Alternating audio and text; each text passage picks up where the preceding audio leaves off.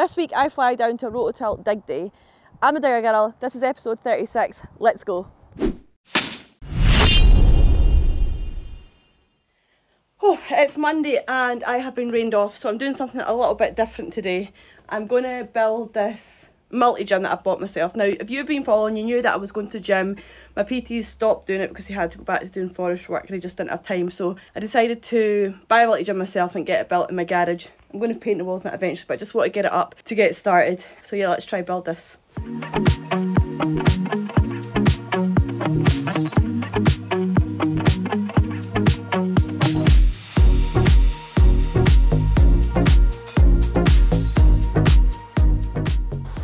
Hopefully this will give me good motivation to work out, especially when the kids are in bed at night. I'm going to get it all nice in here though. Get the walls all painted, get more rubber mats down. I measured that wrong.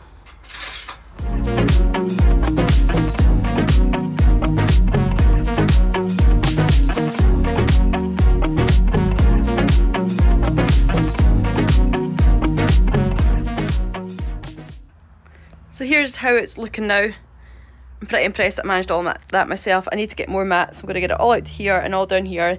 That's a bed for one of my friends, so that'll be gone, and get it all tidied up. So I actually want to come out here and use it. Good job done. European Rental Week is from the 9th to the 15th of October. European Rental Week celebrates careers in plant hire by the European Rental Association. I love working in the plant hire game because you get to work in different locations all the time, there's unlimited career paths, and you get to work with some amazing people with the same ambition and drive as you've got. Plant hire is great for you because the machine will be there when you want it there, you don't have to service it, and sometimes it even comes with an operator, like myself, to operate it. Tell us why you think plant hire is a great industry to be part of. Use hashtag #WorkInRental across social media and let everybody know why this is such a great industry to be part of.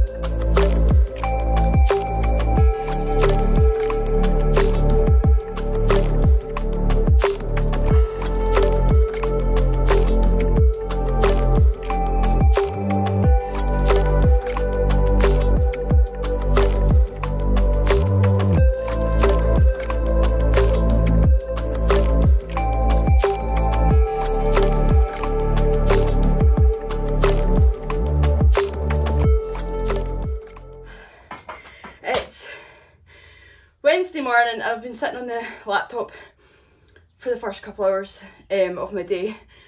I decided to come and get a workout washed out now. I've got my gym in my garage, I can do that, so I'm going to do this and I don't really know what I'm doing after. I've kind of got a day off. There's still plenty needing done office wise and stuff, but let's get this done and then we'll see what happens.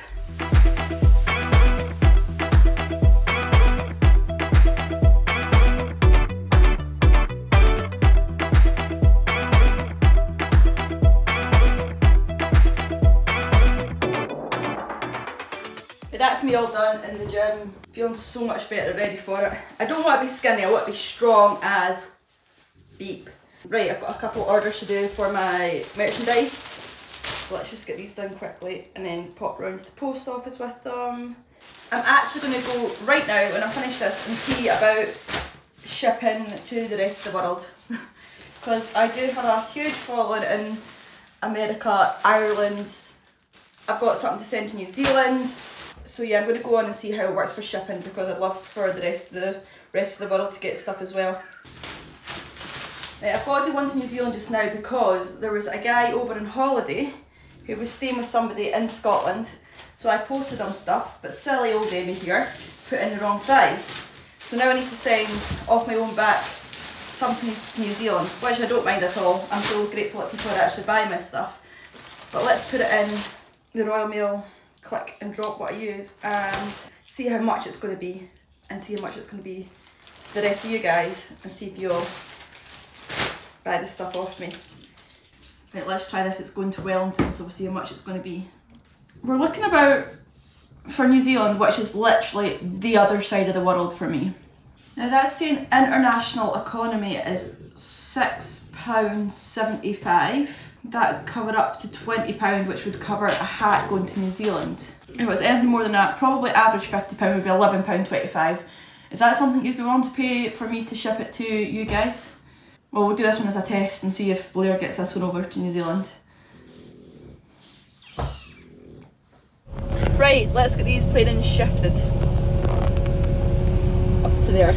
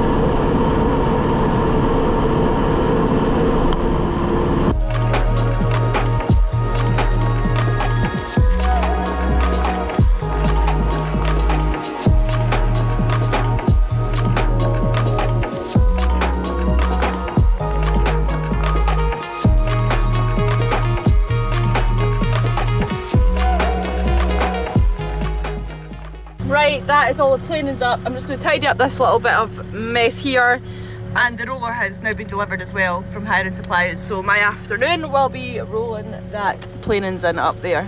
Tidy up that mess there too.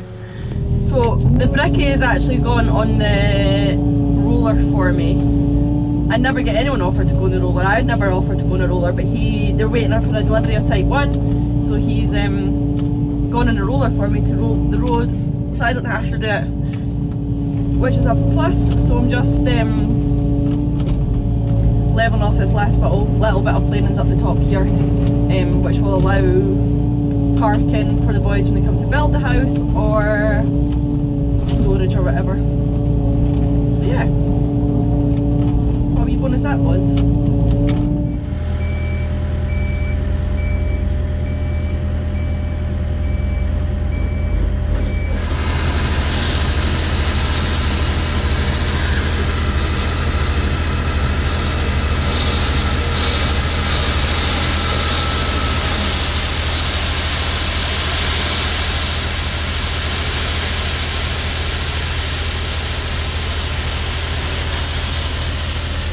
Right, that's me all done for the day. Getting the planings. Dipper, stop it. Getting the planings on the road and rolled in. It's made a big difference to the road. Dad's going to go up there tomorrow and lower the levels for the house, and I'm heading away to Rototilt Dig Day. Flying to Birmingham. Birmingham, my flight is at 7 in the morning, so again it'll be like leaving here at 3 in the morning or something like that. So yeah, see you guys nice and sharp in the morning.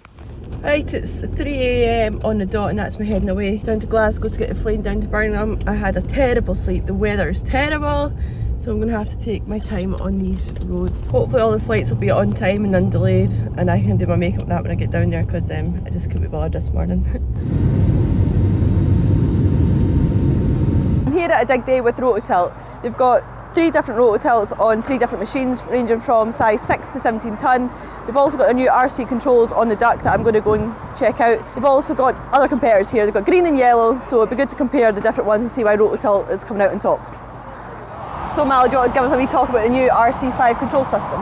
Yeah, I'll show you around. This is the new range that we're bringing out. This is going to come right the way through from what will be the RC1 right up to the RC9. This is the first one that we've got fitted over in the UK. We've got new hydraulics on the RC systems now, compensated hydraulics, so when you rotate and you tilt, it maintains the speed for everything, so you get nice smooth control over those. And there's a couple of other nice little features that we've done, little protection plate for the sensors for the Leica Topcon Trimble systems. This particular one has got the quick change on it as well, so he's gone for the top hitch as well, so we can drop off the unit. All of the stuff comes through, we powered underneath, so the grab comes on automatic, so he gets to pick up his attachments and run them from the cab. He doesn't need to get out and come into the danger zones. And it's not just that, its controls were different as well, isn't it? It is, yeah. It's an operating system that goes with it. It's a complete new system. So I've seen these controls at Bauma, but I've never been in them in a machine. This is one of the nice features that we've done now. These are Rototilt design, Rototilt built joysticks. Gives you a lot of flexibility going forward. They've got touch pads and extra buttons, and it just kind of future-proofs yourself as well. We can see that that's the way that systems are going. They're coming more and more linked into the integrated into the machine. So these will give you some way of being able to cope with that if one ever comes at you in the future. New screen in the cab. Oh, is that it here? Yeah. So there's you can see the controls on there. That's where you control the coupler. All your adjustments are done through that as well. And the upgrade for the RC range is that there'll be remote support, and that goes direct through your phone. So that's Apple or Android. Oh. So at least we can get some diagnostics done, or we can help you with adjustments of settings and things like that. So that can be done remotely.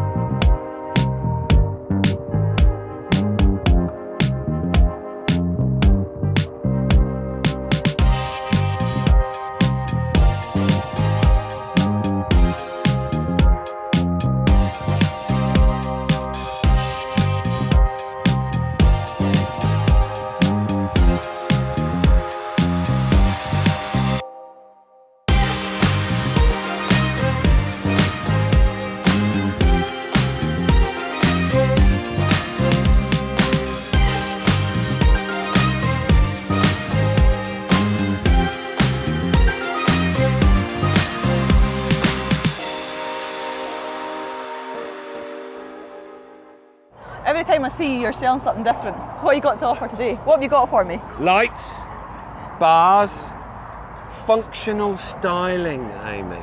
Functional styling. I think a pink one of them would look good in my digger. Actually, I'm with you. Have a look at this. Pink. It's not digger girl pink though. We can match that. Yeah. Don't panic. Okay, I'll hold you to that. Yeah, not a problem. Lasers as well? Lasers, but you already know about that. Yes. You've got that bit sussed. This is what you need now on your lorry. That is what I need on my lorry. You don't want it, you need it. So I love the round ones better than old school. Do you? Yeah. They're quite sexy actually, just being that bit smaller. Yeah. You know your canopy? Yeah. We have a ring that goes all the way around the top of the canopy. So then you whack those, 4 of those, 4 corners with LED flashers. Nice. Sick. Have you got one already? Yeah, we've got one already. Sick. You heard him. We're here with Trimble as part of a collaboration that Dynapack and Trimble did in the factories to bring control to compaction. This is kind of our first step on that road to fully autonomous machines. It's pretty crazy when you're inside there and it's like totally taking control. You just want to like jump and grab the wheel. All you're doing is you're saying, right, I want to follow, it's following this path, and then you're going to want to move over here. Yeah. It's going to follow this path. And how many times it's compacted as well. It's pretty unreal technology, that, isn't it? When you talk to the site guys, the guy goes, I want 8 passes with a 13-ton machine. And the roller driver gets on it and goes, back forward, done. Did I do 8? Maybe I better do 2 more just to be sure. Whereas this counts it all. It, tells you. But what's also quite clever about it is, I know for a fact, in the middle of here there's a soft bit. So if you turn the vibration on and run backwards, the machine will be dead quiet and that'll suddenly rev up and the vibration will speed up because there's a soft bit around here somewhere. That's very clever, isn't it? Oh, and it's just going to follow that round here. So that follows your line now, and it carries on. All you've got to focus on there is going forward and backwards. If you want to change lane, you press the minus button there. There we go. So now it's steering to the That's pretty clever, isn't it? That's it. So, you know, for a soil compactor operative that isn't capable or is not as used to this. The way I put it to people is if I can drive it, anyone can. Do you know what I mean? I mean, anybody could actually drive that now, couldn't they? Look at it. I still feel like I wanted to grab that steering wheel, I was going to crash. That's pretty cool, isn't it? It's cool. It's mental the way technology's going, isn't it? Well, that's me all finished at the Rototilt dig day. I had a brilliant day catching up with the Rototilt ones and trying out their new systems and stuff. Now I'm for a journey back up to Birmingham, back up to Glasgow, and another be home about 1 in the morning. As always, guys, thank you for likes, comments and subscribing to me. Come back next week and see what I'm up to. Oi. Stop it. Stop that. What are you seeing? Ow, Dipper! Do you know how to start it? It's not set up the right way to me. Look, I wanted to go the other way. I'm just embarrassing myself in this. I actually am. I look like you driving this. I'm